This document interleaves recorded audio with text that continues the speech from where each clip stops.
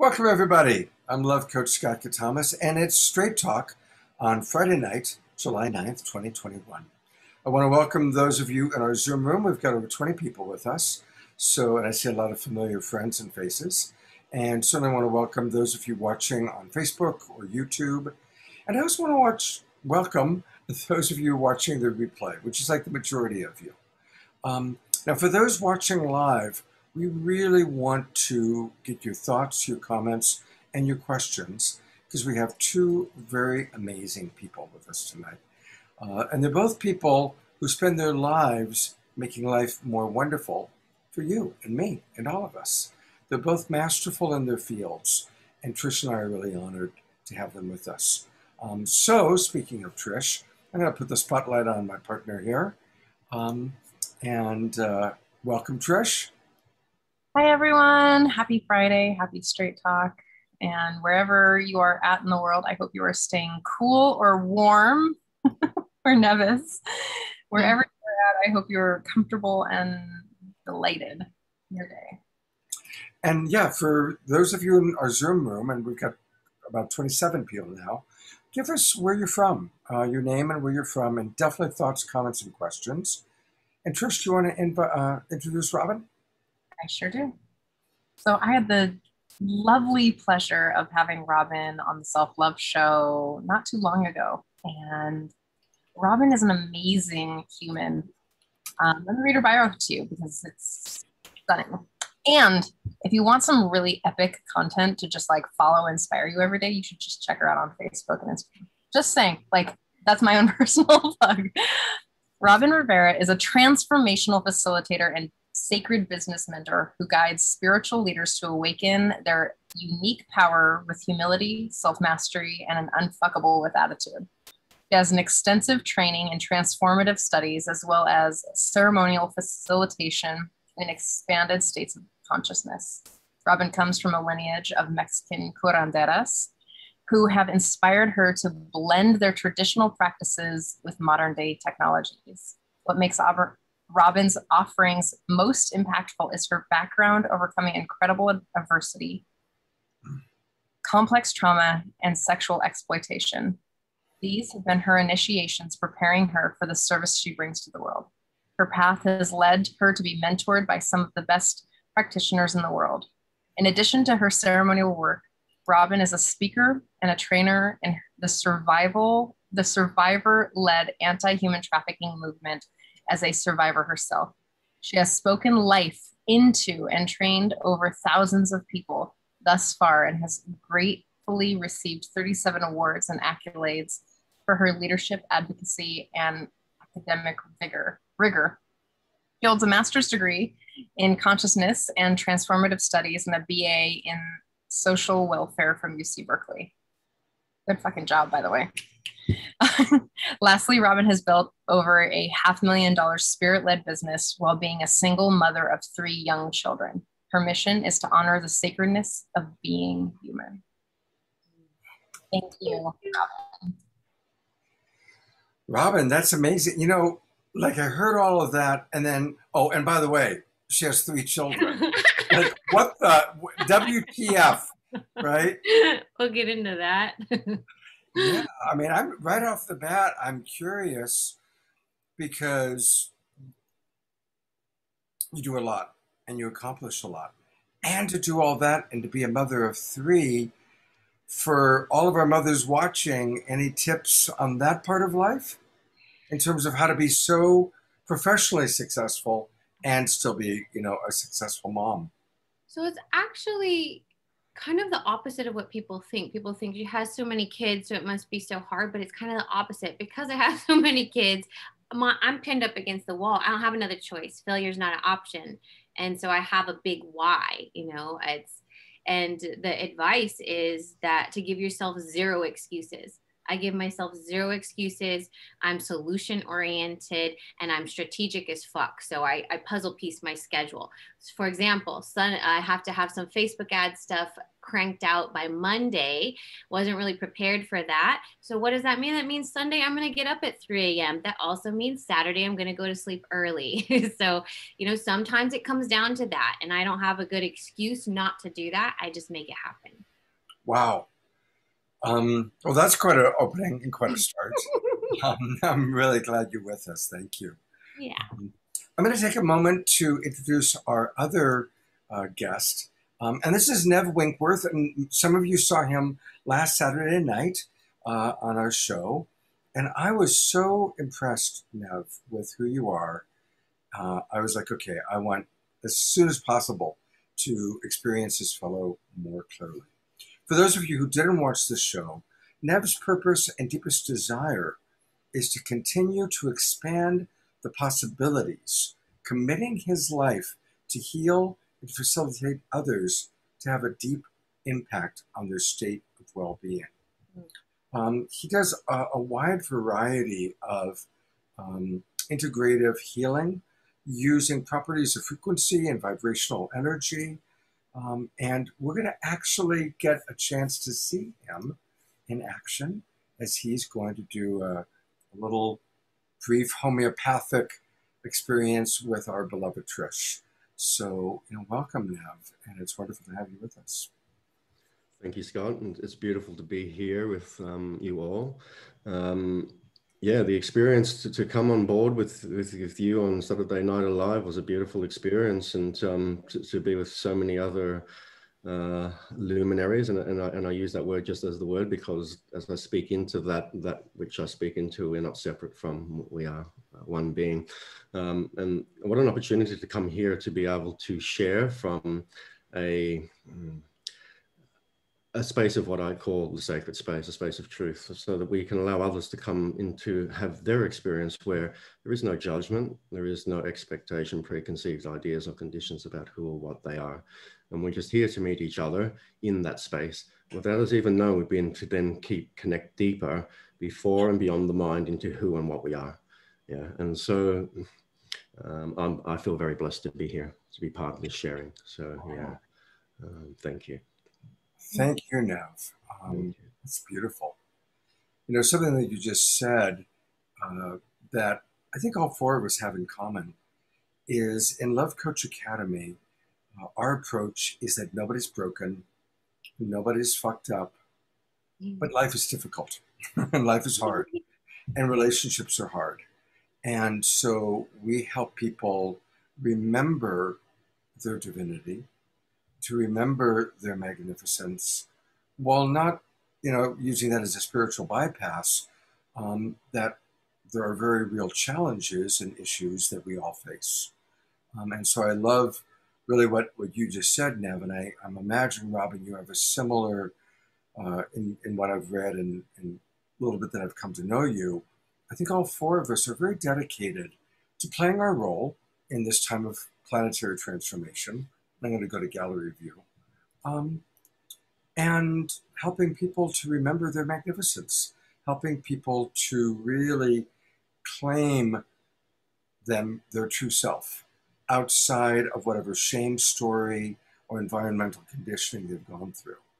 So as kind of an opening thought, I'd love to hear from any of the three of you about how you do that. How do you support people to remember who they truly are and to access that?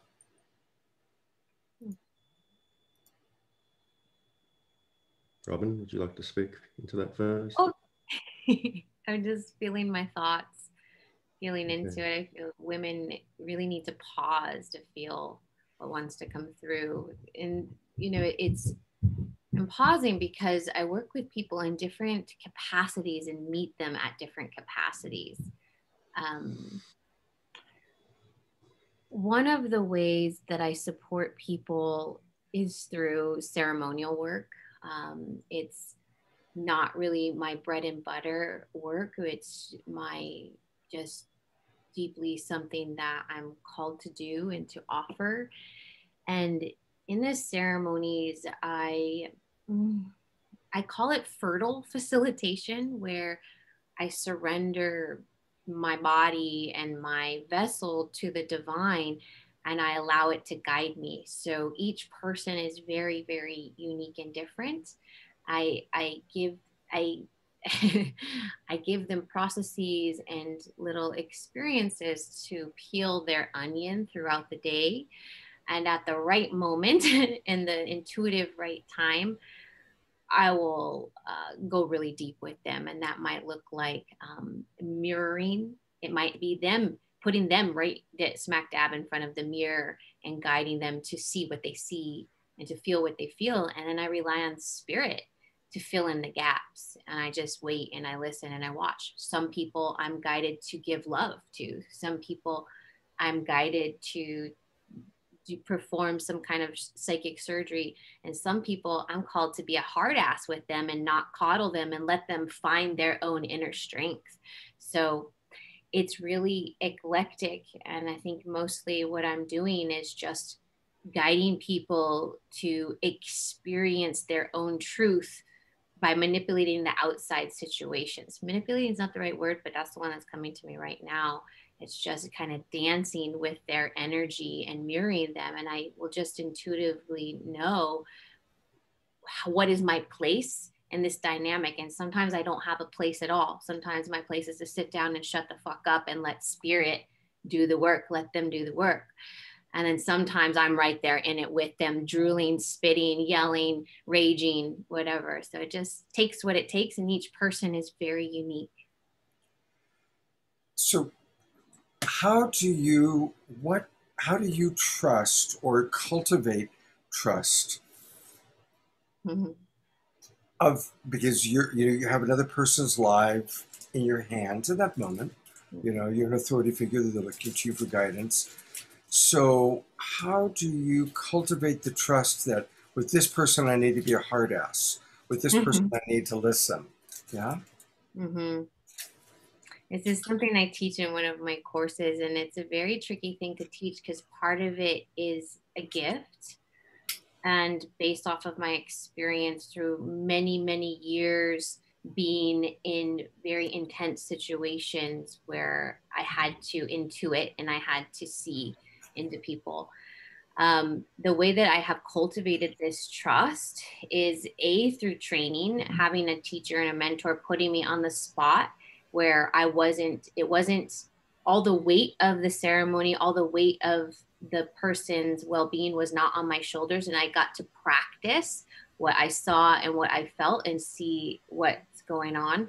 But now it's happened so many times that I can read their body language. I can feel in my heart. For example, I have one of my favorite clients who's now a dear sister. She had a lot of codependency come up in the session. And I could feel that she was getting clingy to me and she wanted my approval. She wanted my validation. But based off of my experience, I believe that these people are mirroring parts of our consciousness. And I felt that if I were to hold her hand in this moment and validate her and make her feel fill up her acceptance bucket in this moment, it would be a disservice and she would not be able to hold herself in that moment. How do I trust? I guess that was a little bit of a risk, but I did it in a mild situation. So when a bigger situation arose, I had that trust already. And what ended up happening with this person was exactly what I intuited. She was not able to get her dopamine fix from me coddling her. Instead, she had to go deep into her heart and find where is that? And this is a client whose parents died when she was very young. After that ceremony, she transformed and she was able to show up for herself and be there for herself and be more of a leader.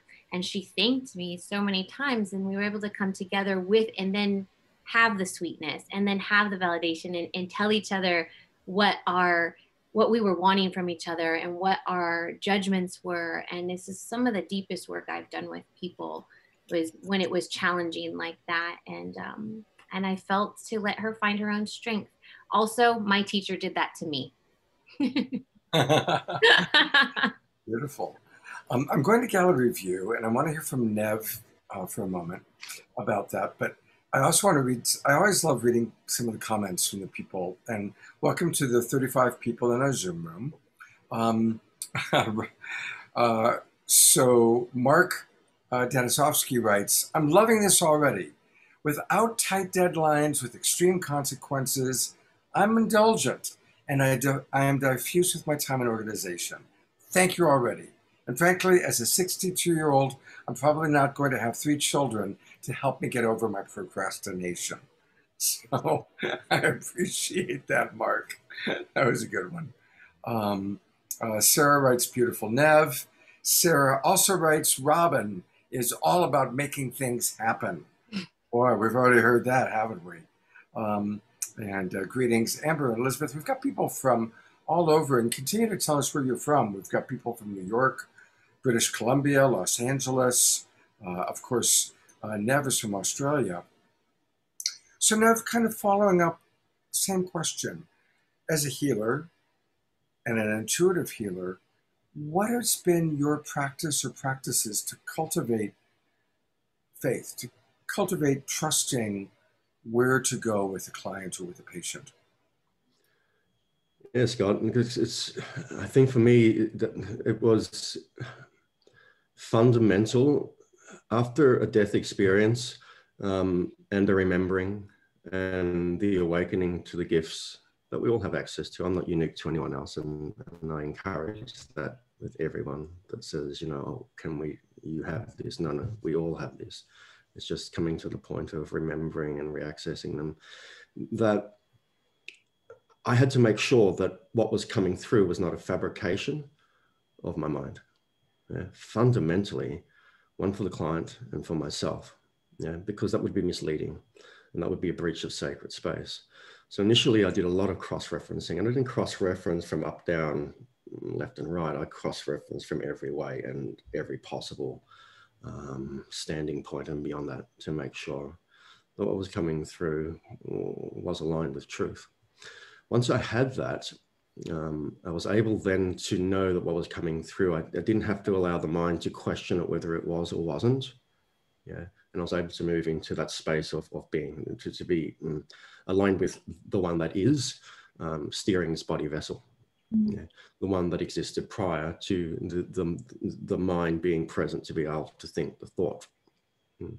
And so once I had that, and then working with modalities, Reiki was beautiful, where I started to be able to do the distant healing, and I got it because I understood the quantum field on a different level.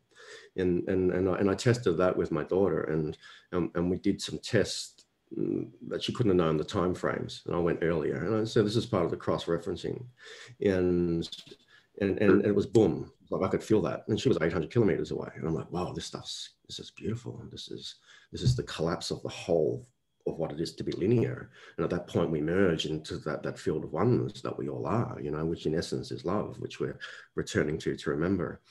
And when I was able to know that, my mind couldn't doubt it anymore. So I was able just to do it from that space of being. Yeah.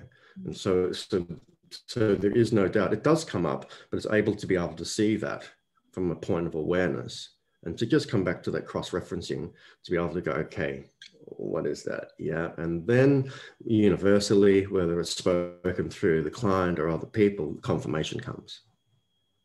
So a big thing with what I do is initially on a first consultation is when I work with a client or another being, I don't want to know their story. And it's not to be dismissive or to dilute their journey, but what it is that our system holds information, yeah, through the body, through the biofield, through the fields within fields, past life, this life. And these pieces of information come through, and I'll see them as either visions, feeling. I often sense the client's pain, suffering, or even joy. And I hear certain words, but I don't go into the playback of their podcast because that's their sacred space. And I don't go watch the series playback of the little vision that comes through because that's also their sacred space. And then at that point, it might be I'm scared and alone and I don't know where I belong. Now, if this is relatable to them from birth to wherever they are at this point of their human journey, a simple acknowledgement, and we can unwind that. We can allow it to be released and come back into a coherent pattern. At that point, the mind can't say, yeah, but he had a preconceived idea of my journey. So the mind can't step in. So now the effectiveness of the healing becomes so potent. at that point, because mind can't step in.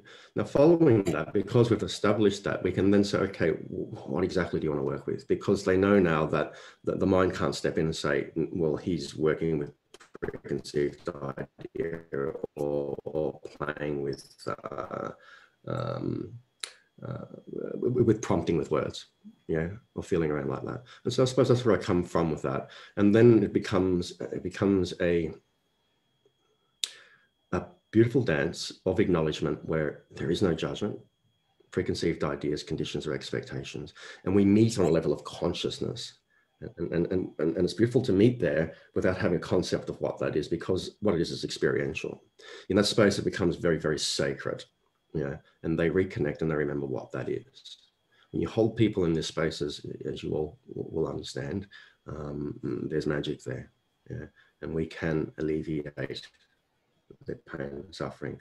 Now, for me, and it's only from my journey, and I've experienced many different modalities myself, and I'm not here to say that any is more or less effective, but for me, if we've had the experience, do we need to re-experience it again, the trauma, that is? Not to say that we don't have emotion attached to it, but do we need to go back into it to re-experience it, to heal from it? And so my analogy is, if you step in dog poo and we're learning how to not step in dog poo again, do we need to step into it, yeah, to take the learning? Or can we just release the information around that through deeper awareness and through the process to allow them then to transition and to be free? That's it. I love that. To really access the healing or the transformation without having to read, to do that like secular human patterning thing that we all get into. Yeah. And sometimes it is needed.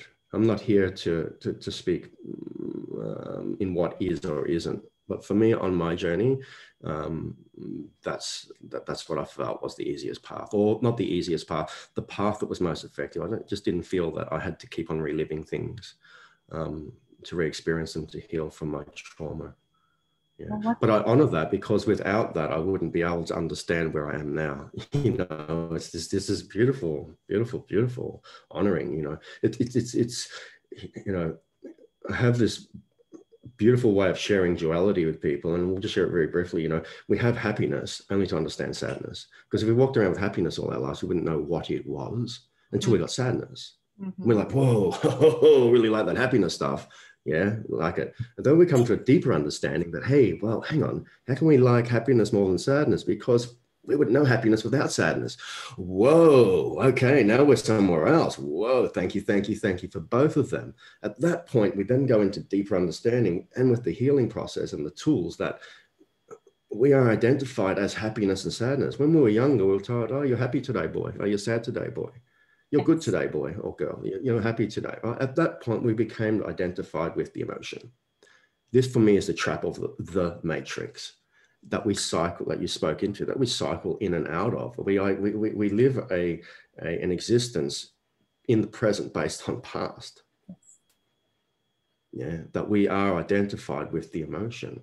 Now, we have to know it to know one to understand the other. Absolutely. And everything is sacred.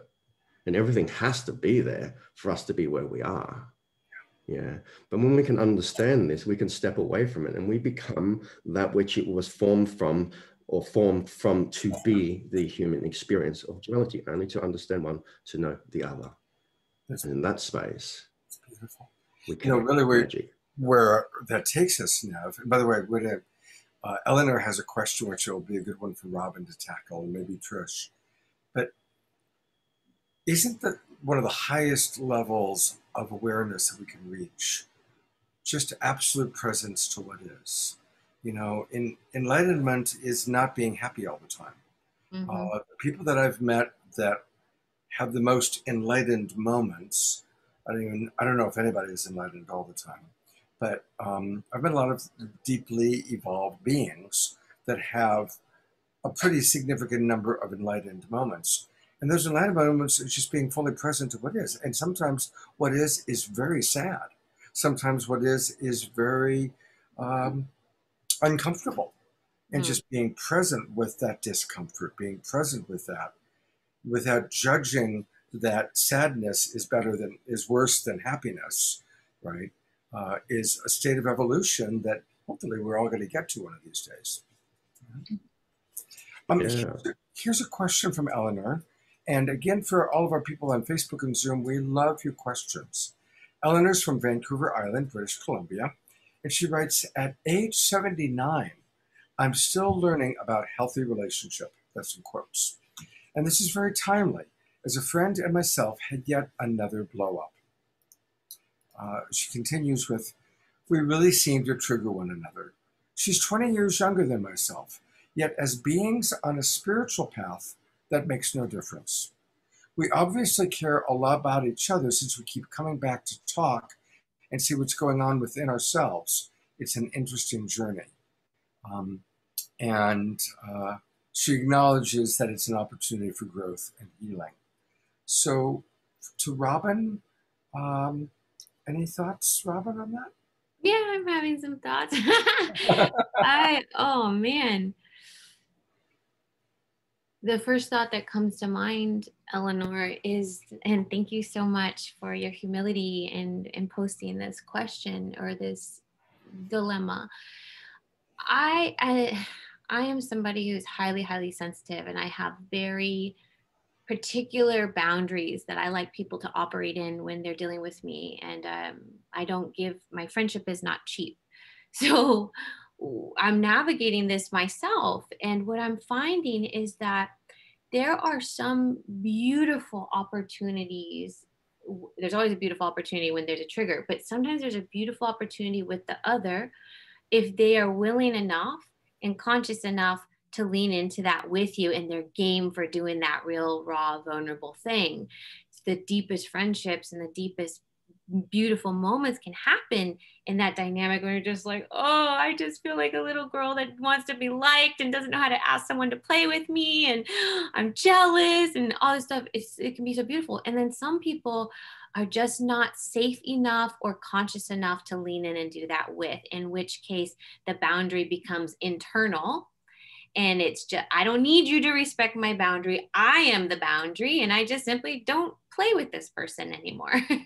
And so this is something that I'm dancing with. So I think it's a matter of, if this person is mirroring you, then yay. And if they're game to lean into that with you, then yay. And if it ever gets outside of your window of tolerance of like, this is just too activating too often, take a break. Take a break. And one of my favorite teachers, George Bertelstein, he's the founder of the Native American Church in Berkeley. He always says, like, if something's not working for you, you don't have to be there. Like, you don't even have to play that game, like, at all. There's no explanation, no nothing. You just don't have to be there. So if you can't do something with a good heart and a good mind, just don't do it. And I like the simplicity of that. It's like, if it's not really working with this friendship, it doesn't feel great, and I don't feel inspired to lean in and do the work, I don't have to, and you don't have to. But if you want to, you can. And it's all just this play. It's all for our enjoyment, to get irritated, to get excited, to feel love, to feel hate. It's just all God fucking our brains out all the time. So we get to choose how we want to play. It's a good thing this show is called Straight Talk. Oh, okay. I was invited to the right show then. I should ask. Oh, I curse all the time. So what I would love to say, just because you brought up George Bertelstein, and I think that this is one of my favorite, it's one of my favorite. Yes. Prayer. It's a really beautiful prayer on daily life and how to integrate medicine work into your life. It's a really profound and just simple. It's the simple teachings. Mm-hmm. Eleanor, thank you for being vulnerable and sharing that. And Robin, I love where you're at there. And yeah, you don't have to participate in things that harm yourself and others. I do want to say, so what I was looking at earlier is something that Scott posted, I don't know, 4 years ago. I'm going to quote you, Scott, because it really dropped into my brain, is the purpose of our most intimate relationships is to raise consciousness. Mm-hmm. And in my work, it's my work is really about touching codependency, right? It's really about dissolving the levels of social, societal constructs that we participate in, kind of like what Nev was saying, is like, if we want to live in the non-duality, that it's about looking at how we were programmed or how we were taught to. And so part of this, of looking at this experience with another person is to not make them, to take space, like Robin said, connected timeouts is what Scott calls them. And to I like that. Problem about them. Who's feeling the feelings? This is what I say. Who's feeling the feelings? Well, I'm feeling the feelings. So if I'm the one upset, then it's my responsibility to really take ownership of that, to get into self-empathy, to get into self-sourcing those needs, and then come to it from a different place. Here's a real life example. Is I just took a new job that I really wanted, and what I recognized that there was something that just totally flipped me out. And what I realized is that it's not about the job itself or about the people I'm working with. It's literally about how I can self-honor like my nervous system. There's aspects of like last minute things that I just messes with my nervous system. And I don't need to put that on anybody else. And I don't need to put anybody else through this suffering or whatever, you know. It's not like, it was just uncomfortable because I was told that it was uncomfortable, for one. and it's an opportunity for me to like, to dial it in. Like, you know what? I don't know if I want to put that level of anxiety on myself or other people. So I can shift and renegotiate reality with them. Right now? Shifting and renegotiating reality together? Yeah. Yeah, absolutely. Beautiful. Beautiful. Thank you. Thank you, Trish. Well, we have these two masters, and so I've asked Nev if he would be willing to do a little homeopathic version of his integrative healing treatment on Trish. And they both have agreed. And so I'm going to actually kind of put the spotlight on both of you together. And Nev, maybe just take it away. Okay. All right. Okay. Thank you. So anyone that's viewing, I'll speak through everything so you can get a feel and a sense of where we're at. It will be very, very intimate for Trish, honoring her space. She will understand exactly what's going on, but you will still be very engaged in this. I'm working with information that exists in all of our fields, in and around us. And what I'm looking to do, and it's not me just doing it alone, I'm working with you as the individual, in this case Trish, and this is where the understanding of self-healing and self-empowerment starts to begin to be remembered and grow. For me, it's fundamental. It's fundamental that I'm not the healer, I'm a facilitator of something that is greater than what we are, but in essence who and what we are. Okay. And so the first thing I always do is I've already opened my space in this room through my ceremony. And ceremony can be for anyone, can be as simple as prayer, or it can be a ritual of any sort, yeah, where we're really honoring and we're coming back to who we are, okay? Not the one that we are as the mind, but the one who we are in essence, yeah? We're honoring all things, and at that point we become non-separate from by our identity. Yeah. And so the first thing I do is I always ask is permission to connect into this space of this being, this one known as Trish. Yeah. So Trish, do I have your permission to connect in? Okay. Yes. And so thank you. And so what I do is then I connect in, and this is a beautiful way, because what happens is we connect in, and what I do is I'll say, okay, I'm going to put my hand on your left shoulder. And so this is a sensing, just like we sense the sun. The mind doesn't come to say, oh, what's that? And it's just hot, or the wind on our face. This is the same. Okay, so we don't need to do anything because we are this, yeah? And so you may sense something, it may be heat, tingling, weight, or none of that. And it may be nothing, and that's all right too. So we're just going to connect in here. Put my hand on your left shoulder, and just tell me if and when you do, feel a connection. Yes. Yeah, very good. So this is the acknowledgement. Okay, this is beautiful. And so from here now, I'm just going to see, and I feel around the body system, yeah, but not the body as such, to see what information comes up. Now, anything we speak into is not to be critical at all. It's just our journey, our experience. We are collectors of information. That's what it is to be human, yeah. But often we haven't been shown how to release this information, and this is what this beautiful sharing is about. So the first thing that comes up for me is this block around your throat. And it has to do with some information involving your mum. And if I have to go back to a specific age, it's from the age of 3 to 5. Do you understand this? Yes. If not, yes, very good. And so you understand. So through this simple acknowledgement, this energy, and you may feel this energy around your throat, or you may not, will start to then come back into a coherent pattern. But we're honoring this because this information had to occur for you to be here in this very moment. Yes. And this very moment is where the sacredness is. So we just acknowledge this. And so as I start to move this information around, words or the sensations of feeling is stuckness comes up here. And we're going to acknowledge that, yes. Pure love, pure life. And so I start to feel emotion, like I almost want to cry. And there's this deep anger as we start to unwind, like layers of an onion. You know, we start to unwind this way. This ties down into your heart and it goes down into, I suppose, let's say your pelvis, your root chakra. Let's just sit with this. Do you understand this? Yes. Yeah, so acknowledge this pure love, pure life, all things sacred, honoring that which you are honoring, all things that came before you.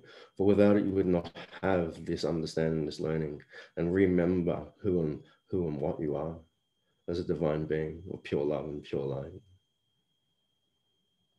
And you can feel this anger start to lift, you see, this feeling, this memory. And as I breathe in and breathe out, all I'm doing is assisting you to breathe out this energy that needs to be released. The energy isn't right or wrong or good or bad. It's just there. Remnants of an experience. And so some happiness comes through here, and we acknowledge this as well as we start to unwind this information.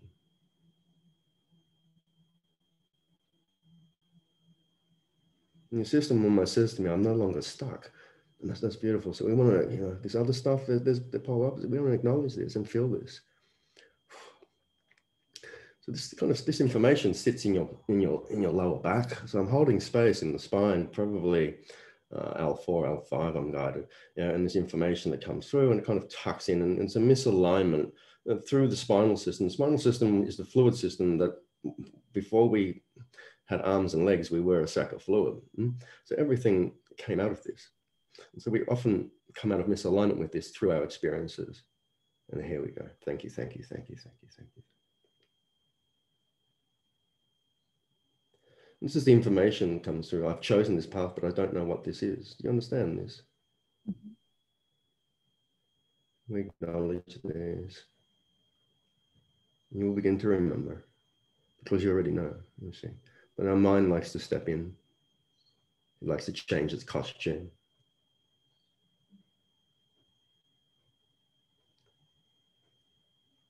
Thank you, thank you, thank you. And we're coming back into now, this is the thymus. And beautiful, beautiful, beautiful, beautiful energy center. So we're just going to acknowledge, it just wants to draw me into here to bring the energy that's required, to bring coherence, to bring love and light into this space of being the body vessel that you are. And we're just allowing this other information to rise up through the spine, out to the top of the head. There we go. Thank you, thank you, thank you. Now this comes down to into the solar plexus, maybe, you know, it's just around there. And it ties in with restriction for you to be able to breathe into the womb work that you want to do on the level that you know and you understand this, yes? Yes. Yes, very good. There we go. Learning taken, deeper understanding, awareness. And so we open the expansion here. Oh.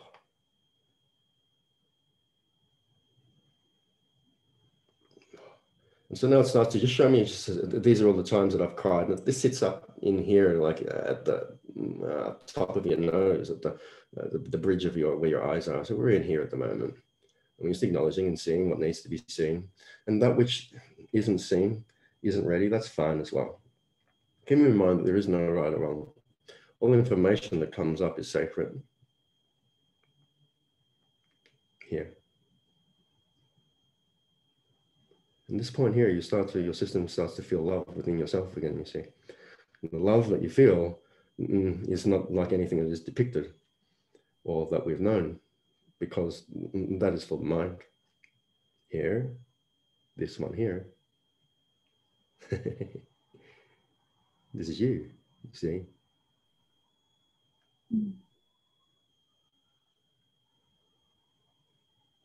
There we go. Thank you, thank you, thank you. So then we just bring some, and now allow the integration as it needs to be on all levels. The space of remembering, the space of love, the space of truth, the space of you. Remember.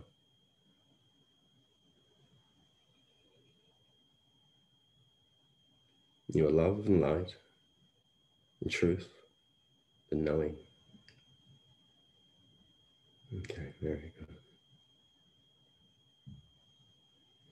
good. Okay, that's a little something there, and you can just slowly come back to here. And remember, yeah, see, this is beautiful. So it's a little bit about what I do. When I say I, as this body vessel.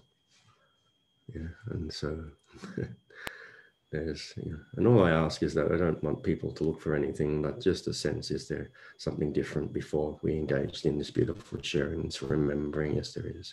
You almost feel the universalness of yourself without it being a concept of the mind. Yeah, yeah. And for anyone else who's watching, this is through a morphic field, so it's picking up on whatever you need as well. So you will take what you need from the sharing. So this wasn't exclusive to any one person, because as the collective that we are interwoven with each other. Yeah, we are one consciousness. There is something in this for each of you. So just be open to receive that.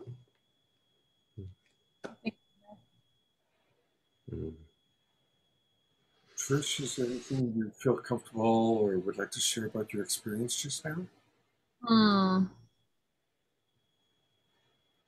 It's what my brain made up in memory. I'm really doing a little backstory is that I'm doing a lot of anti-racist work right now. I just finished a 6-week program that's looking at reality, constructed reality. And around 3 to 5 is when you really start developing identity, personality, and ego. And my mother was the main person in my life that taught me language, which is the way that I think, the language that I use. It's the way that I see the world. Sometimes I even hear her in my brain talking to me, right? And so, of course, that would be the expression of self through my language, through the way that I see the world, the way that I'm taught to categorize feelings and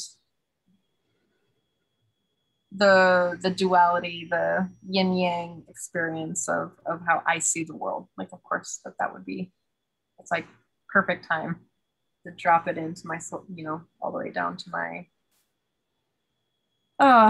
to the seat of my being, into my energetic space and how it ties to my work. Right? I mean, I know this sounds a little ethereal because I'm kind of still,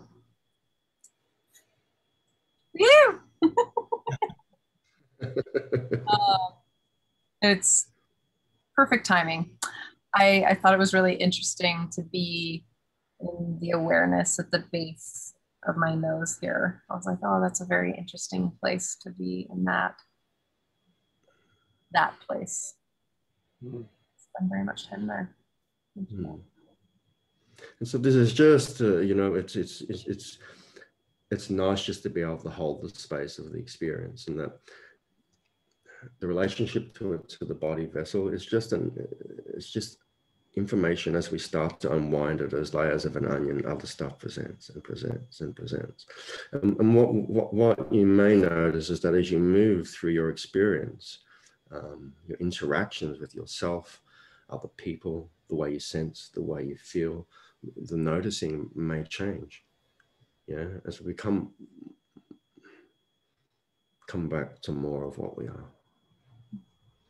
You know, and this is what the process is like, what I'm sharing, like Robin, what Robin does, the work she does, you know, and I'm sure that she will agree. This is where the magic is. For me, this is why I do what I do. Yeah, it's not for me. Because I know that the way that what it does for you and what you do as the one who's receiving, remember you're doing the healing and the empowerment that brings on a level that is not spoken. Yeah. Has the flow-on effect to so many people that we interact with. Yeah. Yeah. At that point, we become the gift, yeah, to ourselves and to others. It's beautiful. We're going to hear more from Nev tonight. And of course, we're going to go to Robin in a moment. But I do want to direct people to Nev's website. It's Healing with Nev, N-E-V, Healing with Nev, and .com.au. Nev is in Australia. So make sure you get the .com and the .au in there. Now, here's the most important thing to see, which is in the upper right-hand corner. If you click free 15-minute consultation, and give him his name and email and a little bit about yourself, he will give you a free phone consultation. How cool is that? So that's very generous of you. Very generous. So anybody who's wanting to drop in and experience Nev, that's the way to go. Go to healingwithnev.com.au. And I'm actually going to do that this week. So I'm looking forward to my time with you, Nev. Thank you. I have a question for the three of you, and it's been on my brain for quite some time. Something that I think about a lot, and especially being in a spiritual community, being in the, we'll call it United States spiritual community, where people are often seeking and collecting experiences and collecting spiritual experiences for egoic purposes. The question is kind of a broad question, and I've been thinking a lot about time for integration and honoring the time for integrative space. So as a personal experience, when I was younger, I found holotropic breath work and was like, oh my God, this is what's going to heal my sexual trauma. And I just did a ton of it. And then I just started taking more and more workshops and classes. And what occurred to me years later, that I was a little burnt and that I needed actually years at that point to integrate the work that I had done. Here's another example. There's this 100-page book called How to Be an Adult that my therapist gave me very early on. And it took me a year to read 100 pages because concepts like healthy anger, I had to wrap my reality, my understanding of reality, that was an actual thing. So I'm curious if you guys can, humans, can speak a little bit about the importance of taking the time to integrate, and what the process, or what the self-loving piece of taking integration space might look like for you and for your clients. I have one thing I want to say, and I'm going to withdraw and let Nev and Robin tackle that wonderful question. But what came to my mind is the reminder that there are 8 billion unique journeys going on right now. Mm-hmm. 8 billion unique human journeys, and every single human journey is unique. And so the way we process our wounding, the wounding that we receive, the challenges that we face, the ways that we process it, and the amount of time it takes, there are 8 billion different journeys along those lines. And I know it's kind of obvious, but I think it's just important for us to remember that, because so often we tend to compare. We tend to compare our experience. I do it. You know, it's very human. Like, how come I haven't healed my trauma faster? Right? How come I haven't, whatever it is? And then in that moment, we're comparing ourselves to somebody or something that we think is the way it's supposed to be. So I just wanted to put that out there as a thought, and then I'm going to remove myself. Who wants to tackle it next? I'll chime in a bit. I mean, it's kind of a spinoff of what you just shared, Scott, is that every person is so different. There's just no standard. There's just no fucking standard, really. I'm sorry, I'm passionate today. There's no standard, because what I found is that you can have the same medicine, two different people. One person might be able to integrate in 2 days. The other person might need years. And so I think what's most important is that they have a mentor or a guide that can mirror them and help them navigate what could that look like for them, and give them ideas so they can cultivate a relationship with themselves, that they understand what they need for their own integration. For me, I've even tricked myself. I thought, like, I'm a medicine woman. I was trained hardcore. I can do these medicines back to back to back. Yeah, I got this. I know how to do this. I've been doing it for years. Wrong. All of a sudden, I accidentally had like ayahuasca. I had a bunch of San Pedro ceremonies already booked up. And then I had toad medicine. And I was not okay. I was not okay for a couple weeks. And I'm like, okay, so I'm not as tough as I thought. You know, it's not about being tough. It's that the material that got stirred up, the circumstances of my life, moving, had some court things, had some IRS weird thing from, they didn't believe me. I was really a single mom, head of household, whatever.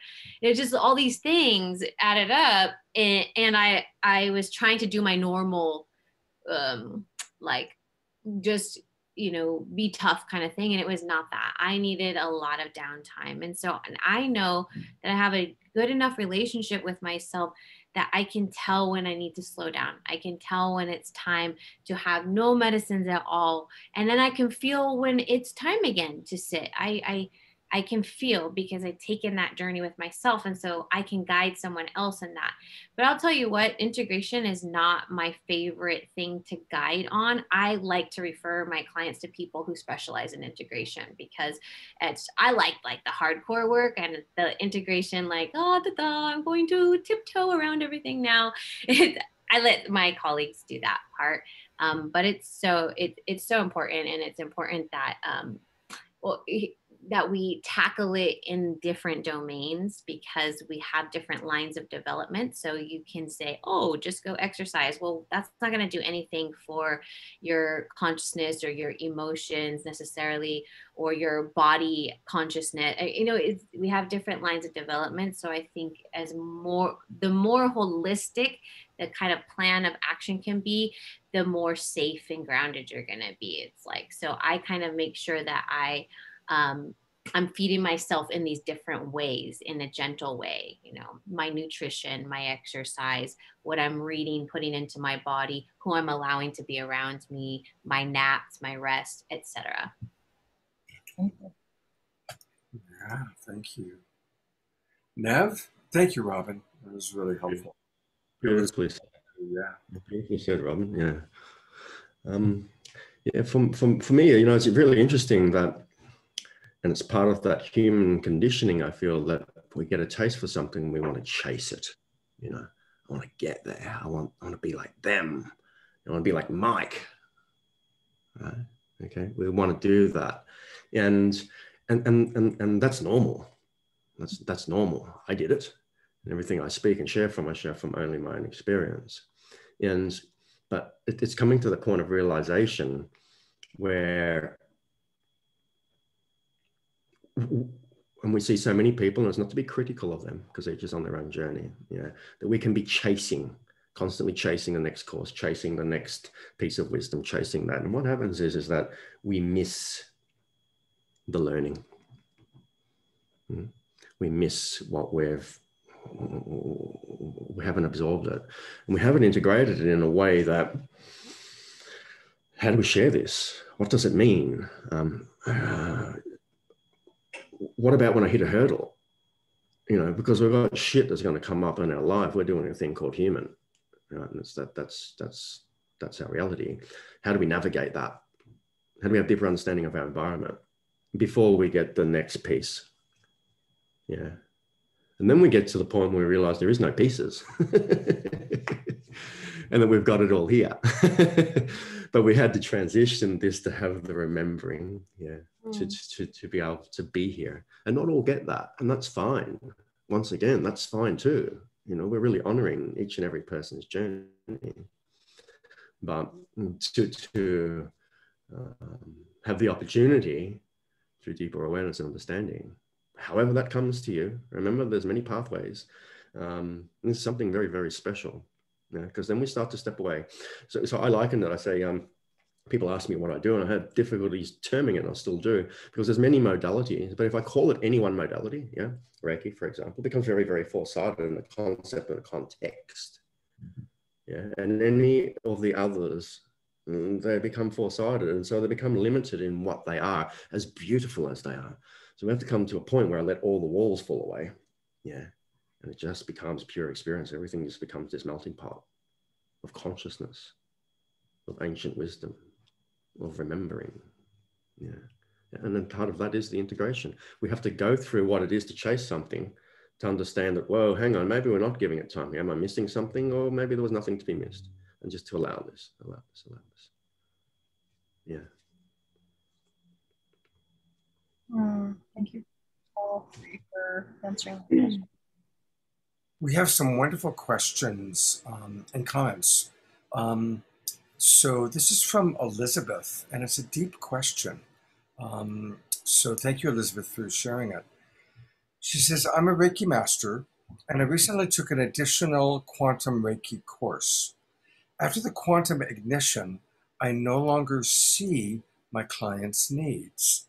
It's almost as if I'm not connecting with them at all on some occasions, even though they always say they feel better. Prior to taking this course, my guides always showed me the source of their pain, but now I'm doubting my own ability to heal. Interesting question and interesting challenge. Anybody feel inspired to respond? Yeah. It's late for me, so I just got to gather my thoughts. When we are working with a modality, I feel that there is a spirit of that modality. There are teachers and energies that are training us, as well as with our inner guidance. And when we hit a roadblock or something like that, there's information there. So it could be something like what I call a fertile void, where you are forced to suspend all of that creativity because something is germinating, something big is trying to kind of find its place in you, and then it's going to come out. And so I always trust that. I always trust when I'm not inspired or I'm having a dry spell that something is coming. There's a reason. And it also can be redirecting. So for example, if I'm working with a particular modality, particular tool, but all of a sudden I'm not feeling inspired to do that, like there's no energy, it's not flowing, then that tells that medicine and that tool is communicating with me that it's not time for that there's something new is coming. I'm in a lesson. And so I wait until the intuition and the inspiration comes and guides me. And so if I were you and I was feeling this, it's hard to tell from just a text, but it could be your own mind telling you that you're not effective. And so it's kind of psychosomatic, or it's a new layer of trust that you're learning to work with that energy in a whole new way where you're not able to see, and you just have to trust. You just have to follow through. Or it could be telling you, stop, this isn't for you. And only you will know what that is by really deepening your relationship with your heart, opening your heart, letting your heart and let the information come in to guide you what is this telling me? Mm-hmm. Beautiful. Thank you, Robin. Trish, Nev, anything you want to add for Elizabeth's question? Oh, look, I think that was beautifully spoken into by Robin. Absolutely, absolutely. And there's so much truth in that sharing. From my experience, if I can just add a little bit, sometimes we hit these points and we are looking for a similarity. So the mind has conditioned us to believe that we're empowered by the response, what we're feeling, what we're seeing from our clients. And then when we have a new experience or a new attunement or a new learning, the mind says, I am not the same as what I was before, therefore I am not effective, and a fear response starts to take place. Yeah. And so we begin to be removed from actually what we're doing, remembering that any new experience is not the same as the other. And I use this analogy, if you go and eat alligator, someone as part of the human conditioning, if you go and eat alligator, someone will say, hey, that tastes like lemon and chicken, right? And you go, no. And they go, yeah, but it tastes like rabbit and mango. And you go, no, it tastes like fucking alligator. And they go, yeah, but. Yeah, so everyone's chasing this experience of that they can compare it to something else. So I suppose the wise words that Robin shared, and if I can just add a little bit, is to just allow the experience for what it is, okay, and understand that the mind's trying to make a relationship to something that was. This is something new. And if your clients are giving you feedback that is, as you said, supportive of and conducive with healing, then be with that and catch the mind and have the awareness that the one that is speaking from there is not who we are. And also that which we think we need or receive is not outside of us. It exists in us. We're just going through a process of remembering and awakening to it again. And so it never has gone. We're just remembering. So if that helps in any way, thank you. Elizabeth actually wrote, earlier she said, I think Nev answered my question. And then she added just now, Robin, that makes so much sense to me in light of the fact that I've just recently been led to ceremony. So, and we're going to get to a couple other questions, but here's a comment from Sarah. Sarah writes, I wanted to comment that breathwork itself is considered an integration practice for medicine and other healing work, but it can in and of itself bring up a lot. For me, integration can come in so many forms: time in nature, journaling, self-reflection, self-care, as Robin mentioned. As I think Nev was alluding, our wholeness is all there is that's there all the time. We just need to become awakened to it. And I think finding the time and space to make all the internal connections is sacred and critical work. And Elizabeth just said thank you to the panelists. There's a couple more questions that I want to bring up. Joy asks, since we are in an experiential world, we go through all these emotions and learn. When is it the right time to step away and let go of these emotions, and how can we still be human? Good question. Good questions and comments tonight. Thank you, everybody. I don't think we let go of the emotions. I think it's part of the ride. I also agree with that. I've joked many times that I reincarnated just to come to Disneyland. They have a sale right now, $83 a day, California residents. I'm just like, oh yeah, we're doing the human thing. So, I came here to emote. Yeah. And to be in this body and whatever experience that comes with. Ooh, and I emote. And boy, food, sex, dancing, walking. I'm don't get me wrong, give me a little bit of like crying and suffering, like, and I'll just eat that up too. Like, I am here to enjoy. I mean, have you ever been to a theme park? Because, you know, sometimes it stinks when a kid barfed on the side. Oh God. Like, oh my God. And sometimes your person that you're with, or maybe the people that you're with, are like, I'm miserable. This is hot. It just is the experience. This is what makes it fun. And then you go home and you tell your story about it, right? You have this human experience. Otherwise, you're just, you know, this spiritual amoeba, I'll call it, for a lack of a better word, and we're all doing it together in the collective consciousness, and we don't have any definition. It's like, hey, how was that human experience that you had, that, you know, that like blip of time, that vacation you had, and like, whoa, that was some fun stuff, you know? Yeah. I think the only thing I want to add is I agree that it is very much about fully being present and experiencing what is alive, and recognizing that there are no bad emotions, there are no negative feelings, there are uncomfortable feelings, there are uncomfortable emotions. And so it is important for us to have compassionate understanding for ourselves and each other when we're having uncomfortable feelings, you know? So it's like finding that balance of, as both of the ladies said, to fully experience it and not judge it, but also for us to not spiritually bypass that some of those feelings are really friggin' uncomfortable. And for us to have compassion for ourselves or each other when we are having uncomfortable feelings. Yeah. There was another question I want to get to, and again, I'm so appreciating the questions that people are coming through. Back to the integration.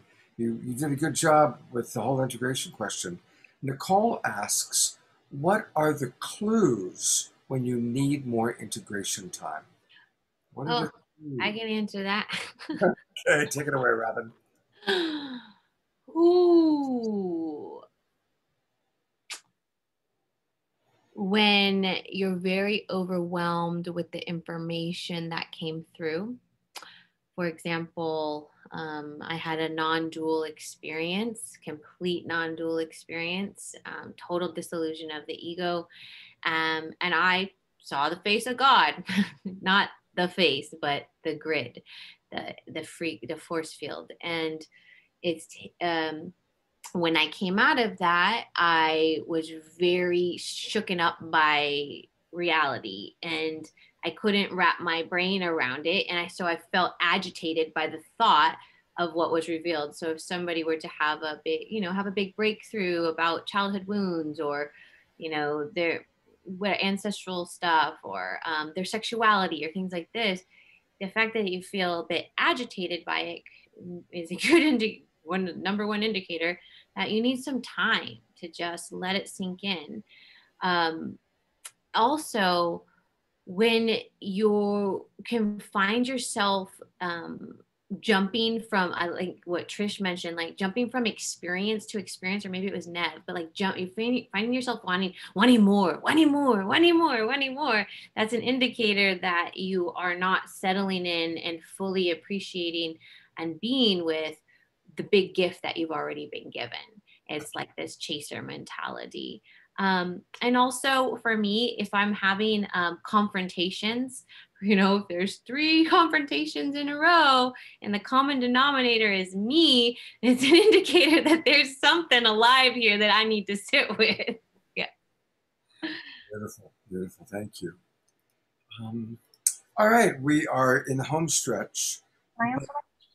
Trish, absolutely. Yeah. I love talking about integration. So for some of my clients, what I find is that when they jump from lily pad to lily pad, it's hard to to allow your brain to catch up, to allow your brain and your body to catch up with your spirit. Because sometimes we can be like for example, there's this anti-racist course. It was just like looking at the 5,000 years of history, and I'm like, oh, and it's going to take me some time to walk a different walk, right? It's going to take me to some time to integrate the way that I move and speak into the world. For example, I'm no longer using the word slave. That doesn't work anymore. Master slave duality doesn't work anymore. Like these have to, I'm looking at the word tribe. Like, where do I use that word? Is that inclusive? Does that actually serve the indigenous cultures? Like, I have to look at these things. And for my brain to catch up with already where my spirit is, it takes me a moment. You know, it's going to take me some time. So for my clients, it's like when they're jumping from the lily pad to lily pad, it's like that graspy piece of like, what's the next thing? How can I fix it? Whatever it is. It's like, oh, I mean, I'm not going to suggest that you do, meditation and exercise, but allow yourself to just walk in the world with a new perspective on solving the layers of the layers of reality, or the filters or the veils of perception that you have on reality. Just takes a little moment to go, because it's a subtle shift. You're like, oh, chick, chick. The work that Nev did with me today, I'm not going to assume that that's going to just be complete and integrated. Like, and this is years of trying to understand why I'm tired. That's one piece. So to answer the question, if I'm really just tired, that's a good time for me to step back. Like, okay, where do I need to readjust or realign? The places where I'm really hungry, like really hungry. Like, oh, just where am I there? Like the shifts in my body, right? Is where I'm looking at where do I need to integrate. So, Nev, how about you? Can we? Yeah, look, I feel all of that. When our mind comes to speak on our behalf, it's the most critical one. I should be here. I should be that. Should I be integrating? Shouldn't I? Fuck, I picked this up earlier last time. How can this just taking me so much fucking longer this time? And we keep on going. And so one of the tools I share with my clients is this word called awareness. And it's the bomb. All right. And so as soon as we catch that the mind is having a dialogue on our behalf, because we're being told something we already know. Yeah. We're being told that the apples are green, but we already know the apple's green. So who keeps telling us? Yeah. So we want to catch that one. Yeah. And when we have the aware, and all we do is that, because the mind will say, oh, geez, I should have done that quicker. I integrated it sooner. Why didn't I see that sooner? That's the mind. It's just changed its costume. Yeah. Okay. And we want to be gentle with that. We want to have awareness that we're able to see that. Awareness of the awareness. Wow. And we sit in gratitude of that. At that point, we allow the greatest transition. Yeah. Integration no longer becomes integration. It just becomes. Yeah. And the mind can't be speaking on our behalf at that point, telling us what or we should or shouldn't have done or could have done or didn't do or in a certain time frame, which takes us away very, very subtly. And it gets more and more subtle from that which we are. But the important thing is to not be in the battle with that, because whether you're a goodie fighting a baddie or a baddie fighting a goodie, you're still in a battle. And this is part of the paradigm, you see? And it becomes very subtle. So we have awareness of that. And we catch that and go, aha. Yeah. At that point, we start to just go, okay, this is as it's meant to be. Okay, do I need to do anything right now? No, not really. But what was that dialogue? I don't even know what that was. Because it's run away and hide for a little while. It's changing its costume again. Yeah. And so there. Yeah.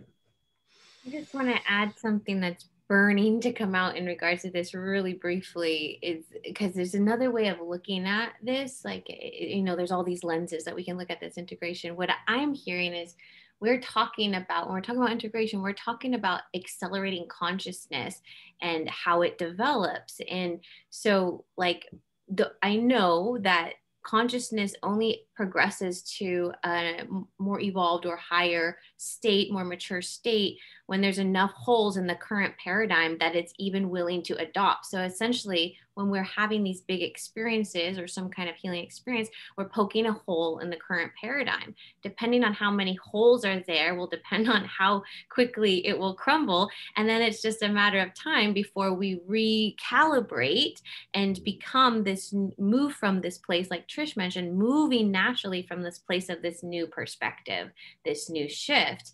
And they say in my studies that generally speaking, it takes about 5 years to integrate from going from one stage of consciousness to the next, because we're kind of just like, oh, that doesn't work anymore. Oh, that doesn't work either. Oh, that really doesn't work. Alcohol's not working. This isn't working. Oh, now all of a sudden I wake up after all these holes of it not working, and I'm just moving from this place of not using the word slave because it's just not in my consciousness anymore. It was associating to values and virtues that were in the lower stage of consciousness. But now I'm like, ding, ding, ding, ding, ding. Oh, new value system. So now I just moved from this new place. I just wanted to add that piece because I kind of geek out on the human development spectrum, and just like, yeah, you know, like we can't speed it up too much, because if we speed it up too much, it's like a rubber band, it'll boing back and digress. And so we just kind of like accept that it's going to take time. I would say you can only transform as fast as your perspective can shift. My perspective can shift, but this matter, like human matter, like, come on, meat bag. It's like, wow, all right, come on now. I'm moving faster than you are. Yeah, oh, totally. I want to read some comments that have come in. Mo Stevenson, and this is from Facebook, wrote, wow, adding the spine work into the meditation, that is amazing. So thank you, Mo, for acknowledging that. Heather Caldwell, who's one of our wonderful love coaches, writes, I love this transmission. Thank you, Scott, Trish, Robin, and Nev. Absolutely beautiful. And right now in our Zoom room, a few really valuable things that have been written. Lots of thanks and appreciation. Eleanor writes, I've been making lots of notes. It's stuff that I know, but I needed these reminders. And you all have done an excellent job for this. Thank you, thank you, thank you. Many thanks. Jessica writes, yes, this is how the breathing work comes into play with my coaching to help train the mind. Good point, Jessica. Thank you. And then Celeste writes, also, integration can include.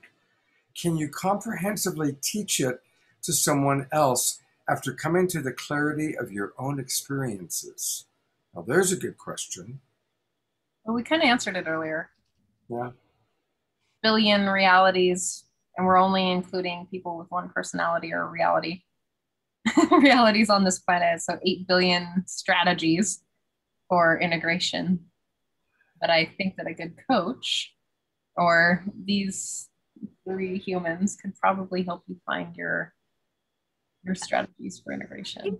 I think what she's saying is, once you have grounded the lessons, can you teach it? And yeah, essentially that's what we're all doing. We can only teach what we have embodied. We can only take people where we've gone. So I think that's what she's saying. Yeah, that's kind of what I interpreted it too. All right, we're in the home stretch. Okay. And last question. Most of the people that are attracted to watching our show, whether it's Straight Talk or Saturday Night Live, are caregivers, light workers, healers, and as a result, very empathic, deeply caring about the world, about their clients. So my question is tips from each of you as to how to manage that deep care for the world, deep care for clients, while feeling the pain of the world, while feeling the pain of the clients, and finding that balance of taking care of yourself, acknowledging uncomfortable feelings, while still being effective in the world. Right?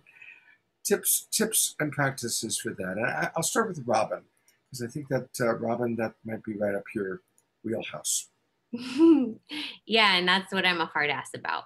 Like, because I'm a very, very extremely sensitive person. I, in the past, have been told I was very porous, you know, just absorb, absorb, absorb, like loss of identity, just swaying with the wind. And I had to get strong in myself.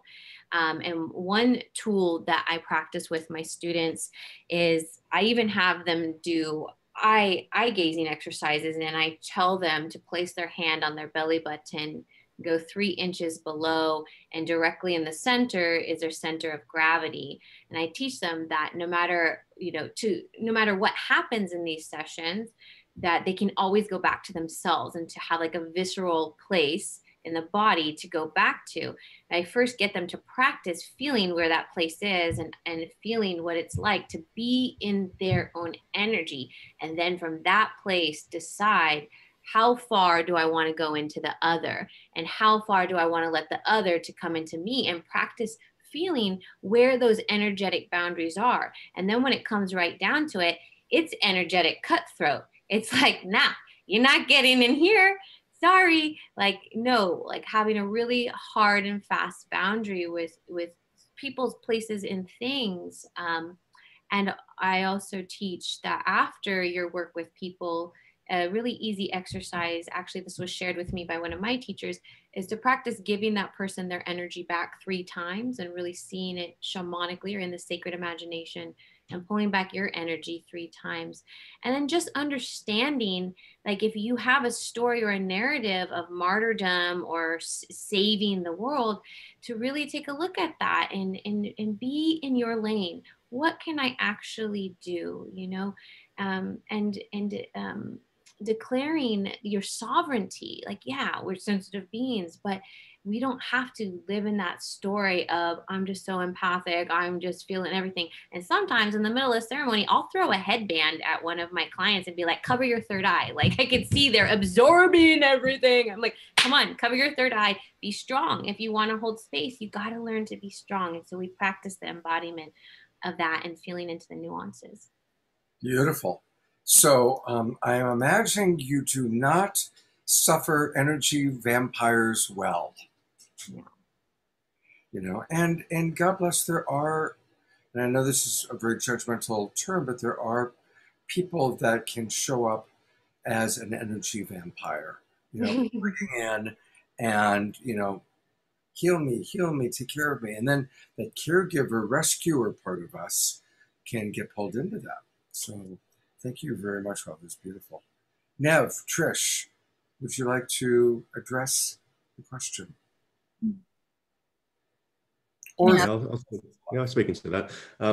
Yeah, I think it's important. I know from my own experience that we can easily take on these energies, but that was when I was trying to fix or trying to be, or was in a space of fear of what was coming through there and what can be seen. And remember that anything that comes only exists, increases in its potency or its effectiveness if we acknowledge it and feed it.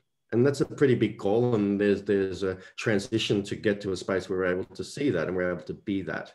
You know, things will come and want to present themselves to us when we interact with people, when we're working in the space of healing.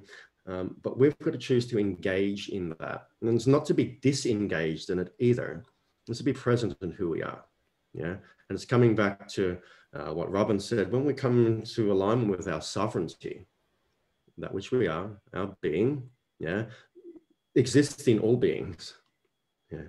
Anything else that comes through them is an expression of a fear component or something through the human form. Yeah.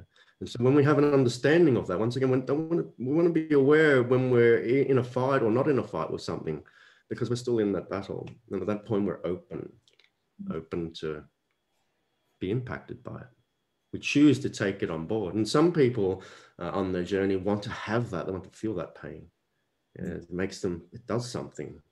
And I mean, they're not aware of it or conscious of it. But through awareness, we can go, okay, we have a choice. We have a choice. We have a choice to step into this one or that one, or to not even get on the fucking dance floor. Let's just be here. Yeah, but that's a progression. Yeah, and that's why it's important that the work that we all share is accessed by those who are ready. But it's a learning, you know, and if you do feel like you do have something that you've picked up, and energy can cross us, we are energetic beings, then go and find a tree. If you have a drum, drum your drum. Yeah. And you don't have to do anything because the tree knows you already. Just acknowledge the sentience of it. Mm? And in doing so, you're on the sentience of yourself, because at our simplest level, we are all vibration. And if everything is vibration, are we not all equal?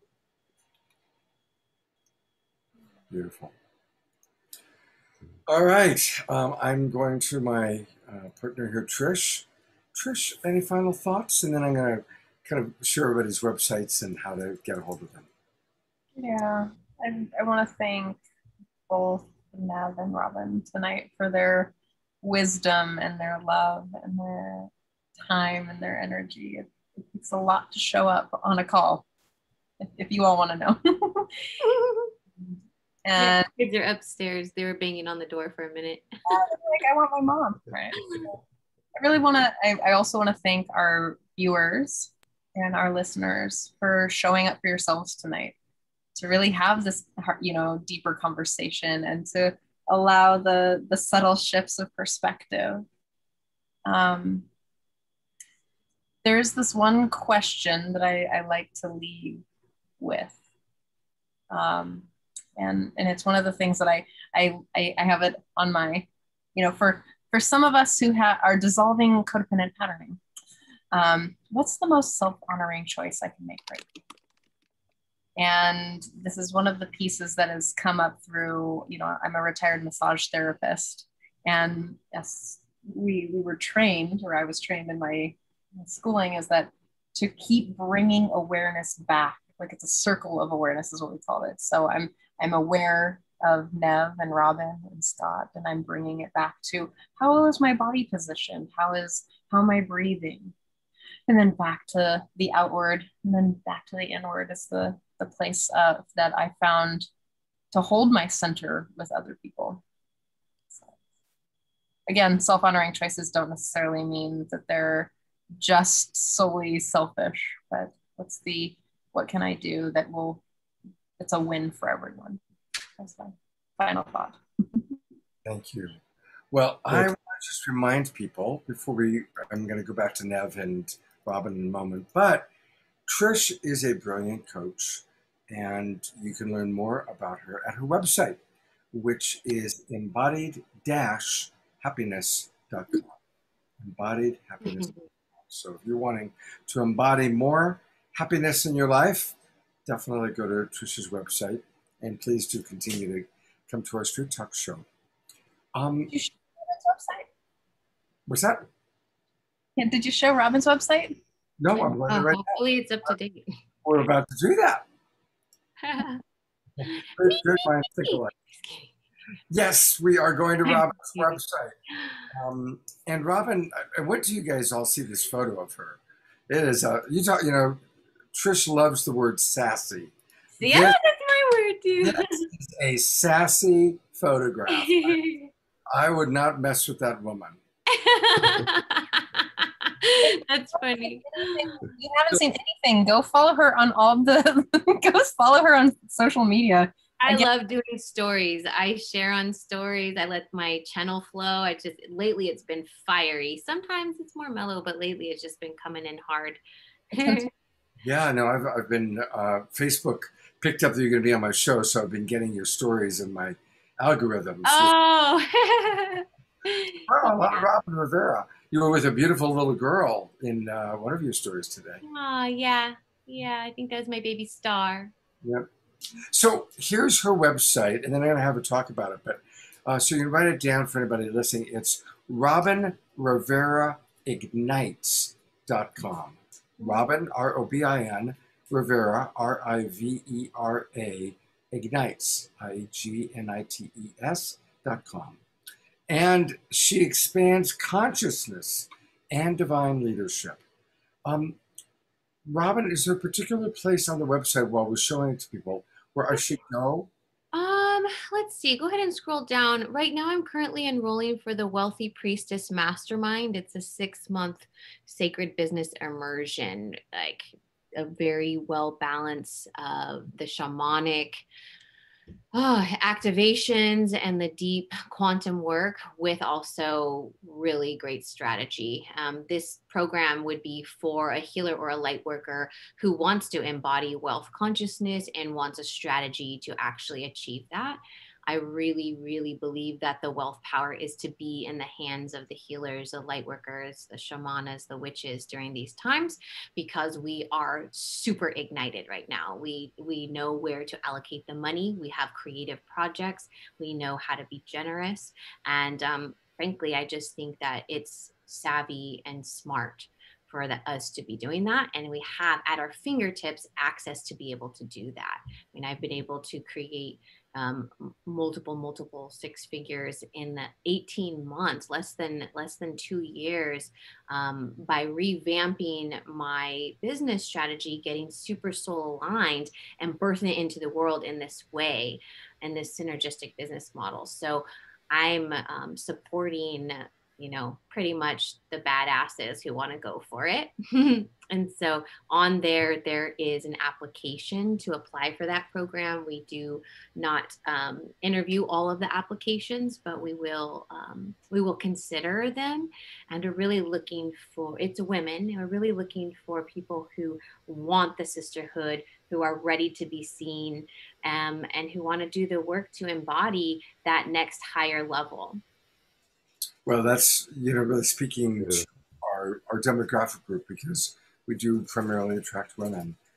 So again, go to robinriveraignites.com and then kind of scroll down to the purple section. And that's where you can click and apply for a free soul strategy session.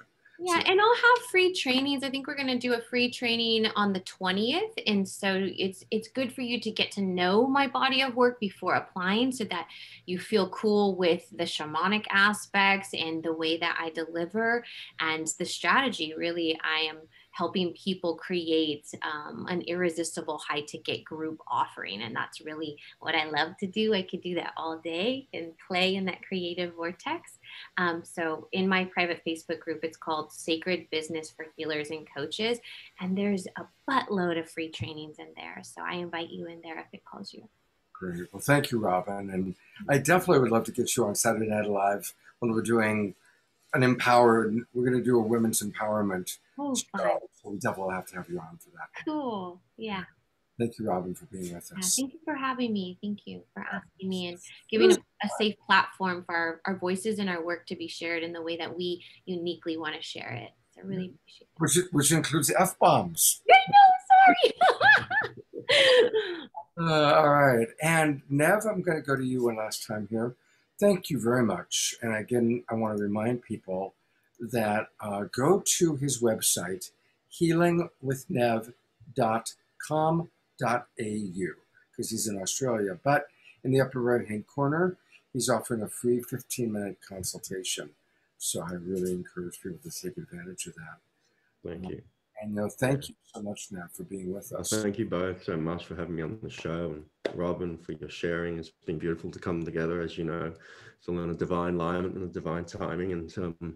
And as we know, that as we speak into this from where we speak from, it goes out through that field, and it's just little moments where someone has that aha somewhere on the other side of the world and becomes empowered to walk their path.